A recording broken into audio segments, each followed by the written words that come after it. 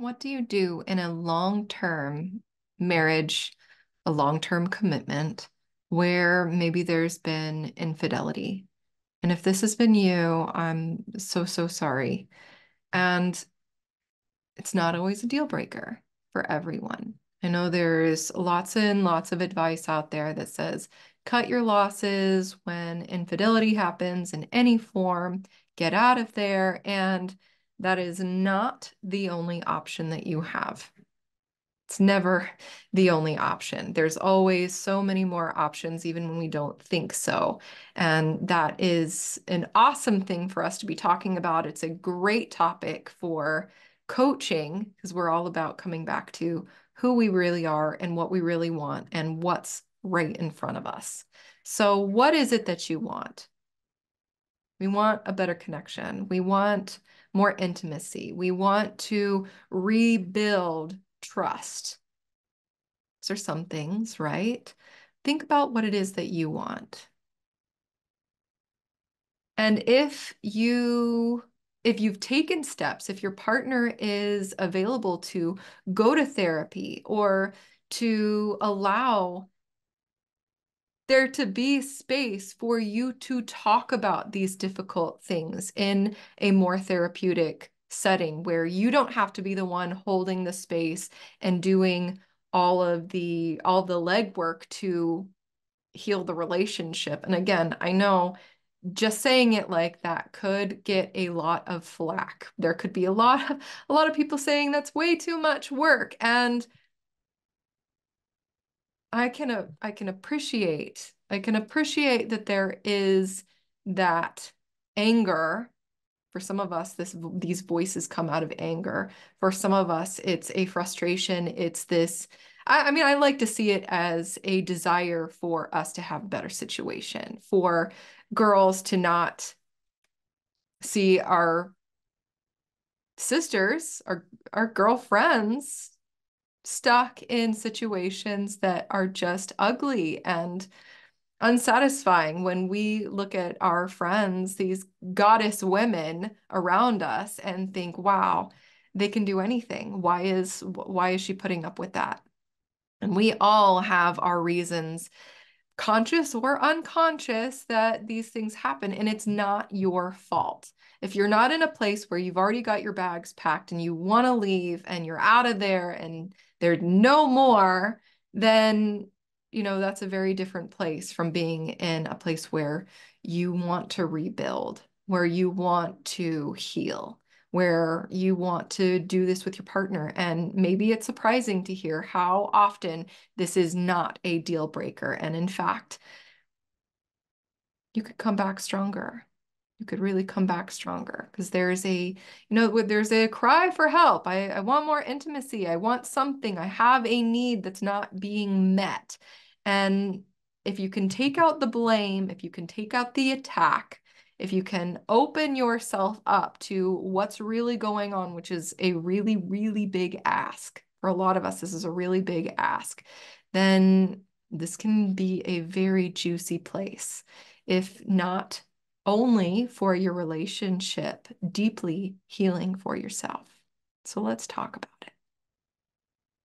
No relationship is absolutely perfect. And oh my gosh, as soon as I say that, I have that little devil's advocate on my shoulder that's all like, well, what about those influencers? And what about those people that say they're married to their best friend and they're still in the honeymoon phase? Um, I still say there is no such thing as the most perfect. Well, maybe we should rephrase this.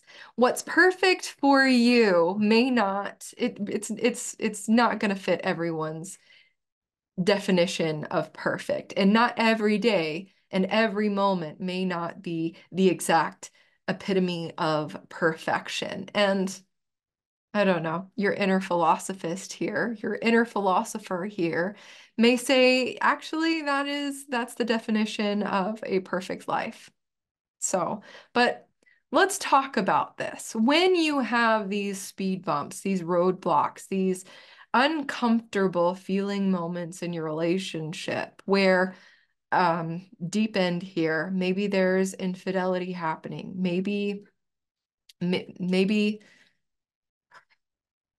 there's some really big triggers happening. Maybe the trust in your relationship has been tested and maybe even pushed to some extent. If this isn't a deal breaker for you, or if you're in this in between space where you're like, I don't know that this is a deal breaker for me yet, and I'm a little upset with myself or numb, confused as to why it doesn't feel more clear. Or maybe you're on the other side of this and just feeling more relieved that there's an opportunity for this reconnection to happen and you're there to explore the options. My cat's just jumped on screen, so you might hear her. So what can we do here? What would a conversation under these circumstances sound like? How would you start it? Let's talk about this. There's a lot of talk about what boundaries should I have or what boundaries have been pushed, what boundaries aren't there. There's a lot of talk about boundaries, right? What should I have? What would that look like? It's a fair question, right? And what tools should I use? As a Rory Ray method coach, we've got all kinds of feminine energy tools. And this can be as simple as like mindfulness techniques, all the way to some very, very fanciful, deeply immersive relaxation and energy building techniques. So if you don't know, Rory Ray she's a feminine energy genius, is what she is. And she has built this whole school and this whole method of coaching and coaching women how to live 100% from feminine energy, where we're taking our masculine energy. This is the thinking, doing, strategizing, planning, all of the doing stuff. It's like the yin yang, right? And our feminine energy, which is, it's all about feeling and expression and being and passion and all of this. So all of this comes together. So Rory Ray has designed this whole model of tools, and there's more all of the time because she takes it from everyday life. She takes it from her life. She takes it from all of her experiences with live clients and in all of the different programs that she has authored. It's amazing, as well as her experience as an actress and an artist and a director and just all of the ways that she's worked with people. It's incredibly cinematic and an artistic experience. So I love it. I love it when I see women in the Rory Ray Siren community ask, "Oh, well, what tools should I be using?" I'm like, "Yes, we can work with this. Yes, we can work with this. What's in your toolbox?" And if you're thinking there's a right way to go and a wrong way to go, then we're completely beyond the point here. What we want to do, and what's really, really brilliant, if you can think of it this way, is we're building a toolbox. And you may not think you have any tools in your toolbox just yet. If we're talking about, oh, what's a tool? What is a tool?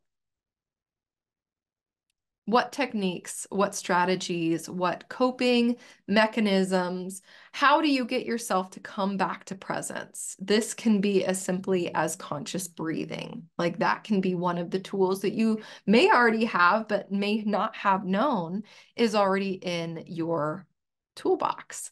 Some people will like some of these techniques may be more strategy based, and the idea isn't to go into strategy where you are completely up in your head and divorced from your body. The whole feminine energy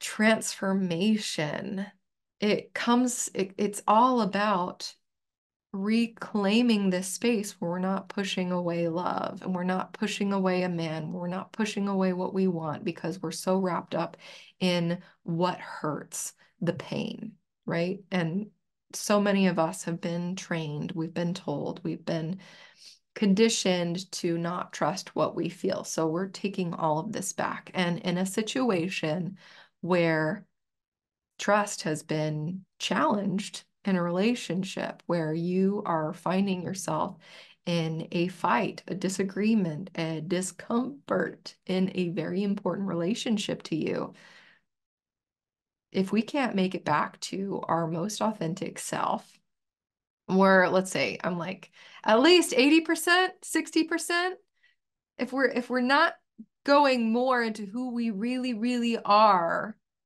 then you're just trying to connect with some, some plastic version of yourself, the masks, the ego, and that doesn't ultimately get us the love that we want.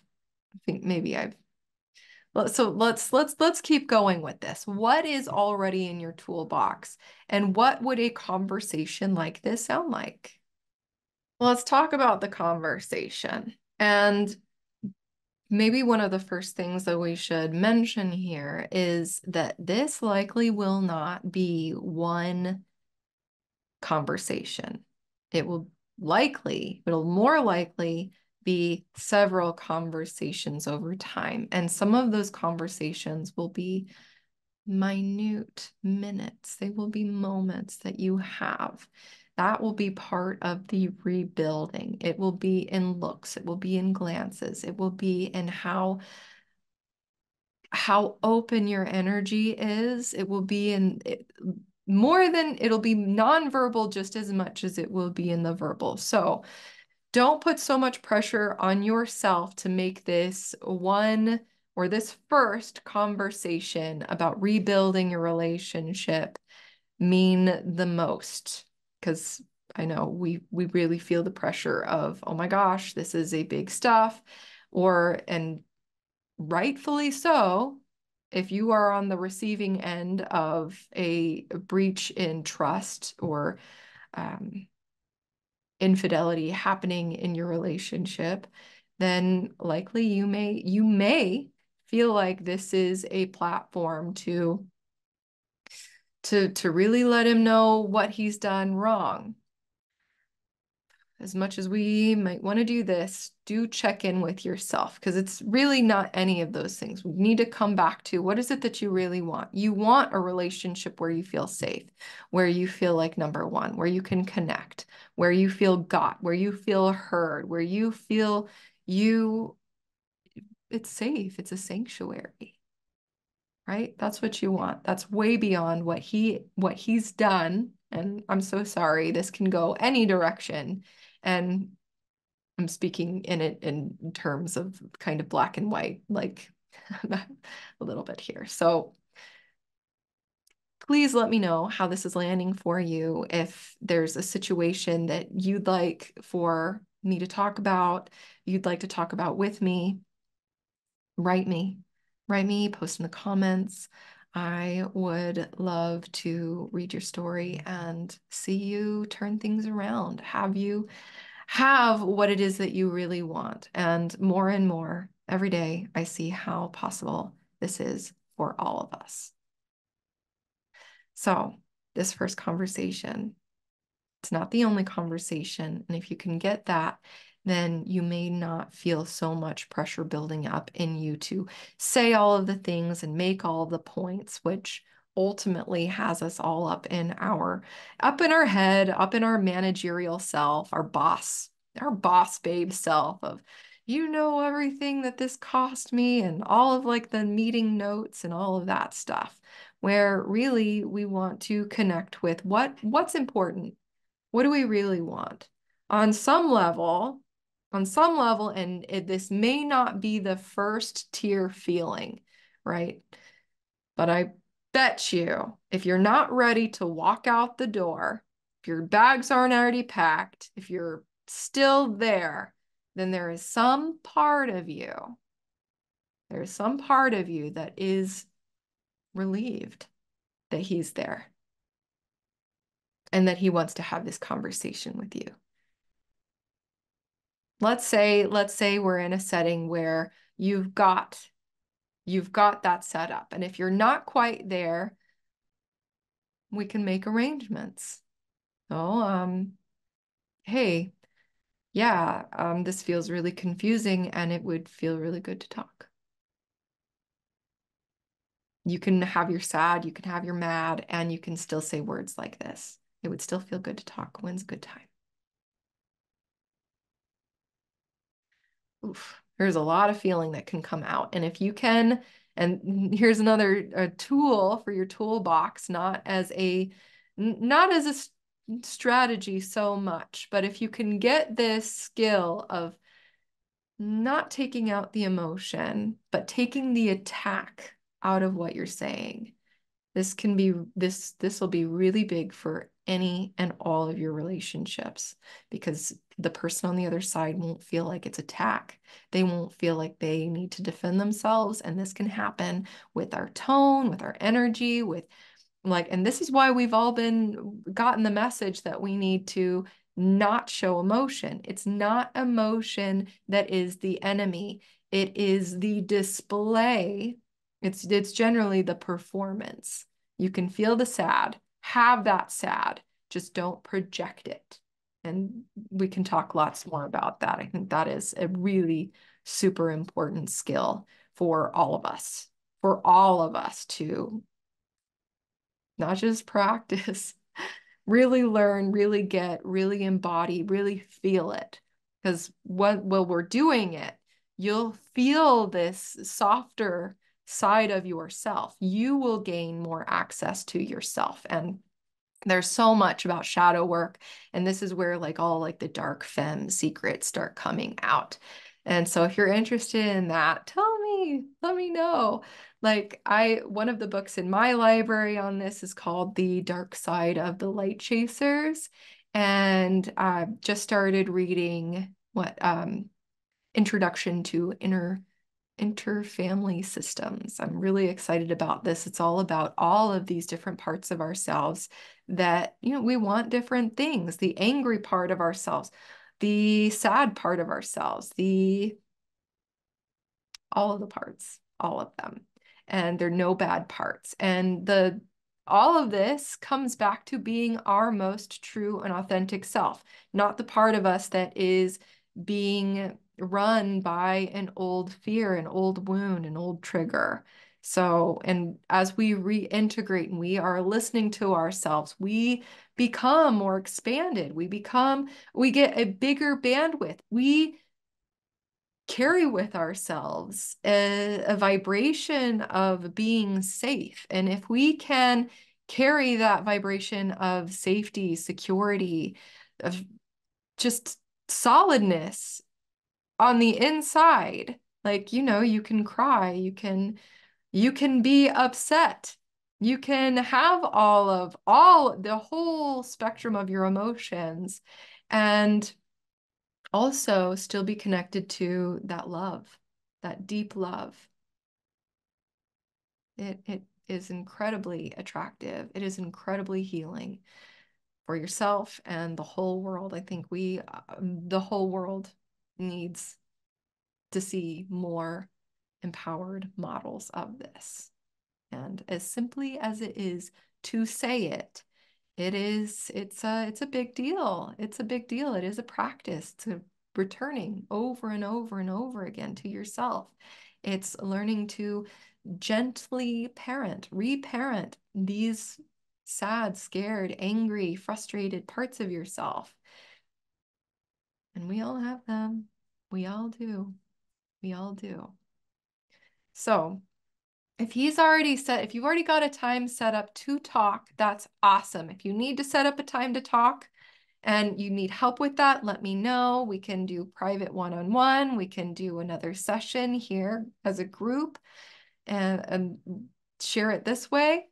Let me know what's coming up for you. And then from here, let yourself be in the moment. As much as every guru says this, be in the moment, be in the moment, be in the moment.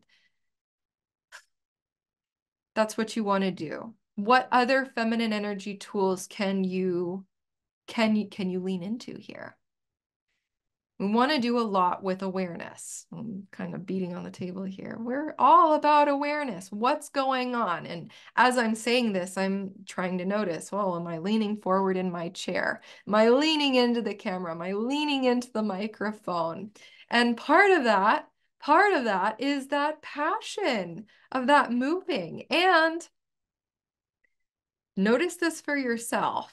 Like, in less scary situations, when you go like anywhere, any of the routine tasks, errands that you run during the day, during the week, I want you to just notice this. Notice your body posture. Are you leaning forward? Maybe you might think that you have a straight posture, but maybe you don't. Maybe you're actually leaning in. Maybe your shoulders are curved in. Maybe you're holding your thighs a certain way, or maybe you're clenching your fists or your jaw, you know? Total and deep relaxation is another something that doesn't come so naturally to everyone. And oh, if you're someone who gets regular massage therapy sessions, if you do body work sessions on a regular basis, yoga, body work, massage, any of these things, you may find yourself more in tune with this in particular. And this could be quite fun for you to notice. Where do you carry your tension? How often do you notice yourself in these, like flexing? That's a sexier word than tension, right? Maybe. How often do you find yourself flexing a muscle? Just fall in love. Let yourself fall in love with your whole body process. So there's a tool for you. It's just noticing your posture. Are you leaning forward? Are you leaning back? And another one of my favorites that I tend to use in pretty much every private coaching session that I use. So take this down. This is like, this is something that I teach to my private clients, is to unzipper your heart. Unzipper your heart. Imagine there's a big zipper on just from your neck all the way down, and I want you to just unzip it. Just the imagery itself will have you feel fun. Just imagining that, like your whole energy will shift, and your brain, your mind will have an image to kind of latch on to. And you'll get to feel how your body just settles in. So imagine your heart just open to him, because that's really what you want. You want that heart-to-heart connection. That's what we all want. We want that deep intimacy. And for better or worse, for better, we're the first domino here. And leave room to be surprised. Leave room to be surprised. So where can we go from here?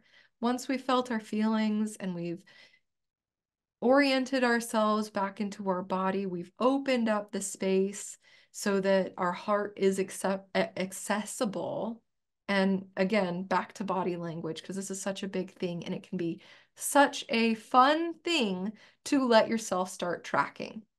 Is noticing, like, is my body posture open? Is my body language open? So like noticing if you cross your arms, if you're crossing your legs, notice this stuff. And you may start noticing other people in the world, how open or closed their body language is. And it's nobody, may not be any sort of, just how comfortable or uncomfortable that we are with all of this energy coming at us. And that's really what we're talking about here, is reopening this connection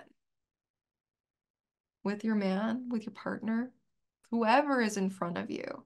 And there are lots of ways to practice this in small ways that won't have you shutting down and running for the hills, because let me tell you, as we open ourselves up more and more and more, even though Even though this is this is the safest place, actually.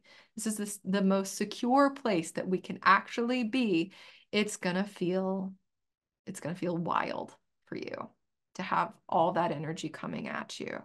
And maybe we should talk about that. And this may be another session. Again, let me know how this is landing for you. Let me know what questions come up for you. We'll keep talking.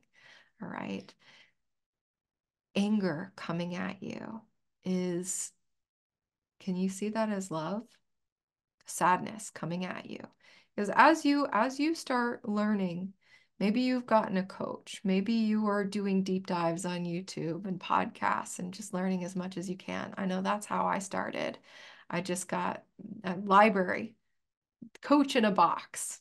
And that was phenomenal for me. And I just loved it so much that here I am today. And so wherever you are, just start building your toolkit. Your whole inner world will start to shift. You will have a bigger bandwidth. You're going to learn so much about yourself. You're going to learn so much more about what it is that you want, what you really, really want, as opposed to the things that you have said that you wanted that didn't actually quite communicate the depth of what it is that you want.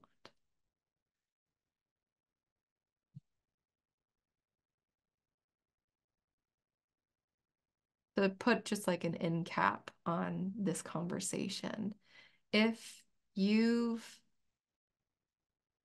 if you're in a space where you are reconnecting with a man where, again, maybe there's been infidelity and you love him, let that shine through. That's no small stuff. That's no small stuff. And if you can go there into that love place, I love him. And notice where you might typically go into, I need to fix this, or I need to make sure this doesn't happen again. I need to set clear boundaries. Stay with, I love this person. And notice your body. Notice how your body flexes, tenses, releases. Notice all of the little parts of yourself. Don't push them away. Don't argue with them. Don't argue with the man in front of you. Start here. I love this man. And see how that feels. I love this man. And I want to feel good in this relationship. I love this man and I want to feel good. Okay? And then just go through these conversations, because there will be more, in rounds. Rounds, just tiny little rounds of, yes, it feels good to talk about this. I'm still feeling awful, and it feels good that we have space to talk about this. I don't know what to do. Um, what do you think? What do you think we can do? Hear him out. He may have some good ideas and he may not. And we could talk about I mean, we'll talk lots about boundaries, and to, we'll, we'll continue talking about all of this. So let me know what comes up for you. Boundaries are more for you than they are for anyone else. So I hope this helps you. Please let me know how it lands for you, where you are in your great ambitions for having it all, going big, having big success in love. And I'm looking forward to hearing from you.